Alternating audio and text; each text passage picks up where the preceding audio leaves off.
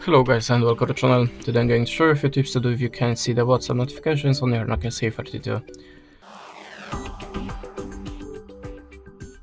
So at the start, always check that you have deactivated the Do Not Disturb mode.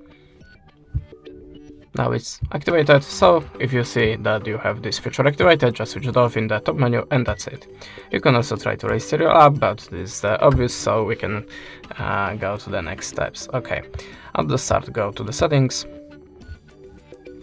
Now tap on the network and internet and choose internet. Now slide down and tap on the network preferences.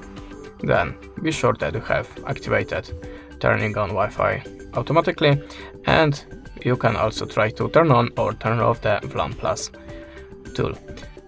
Then go back and choose the data saver.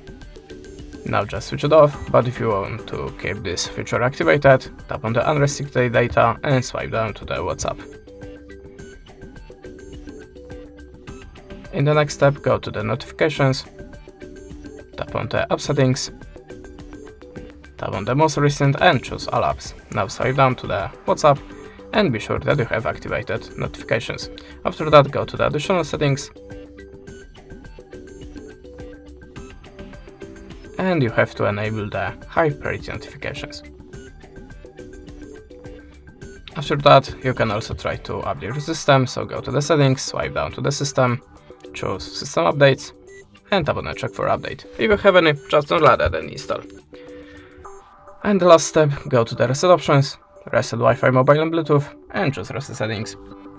Tap on this button again and now your WhatsApp notifications shall be visible. That's it. Thanks for watching, leave us a like or a comment and goodbye.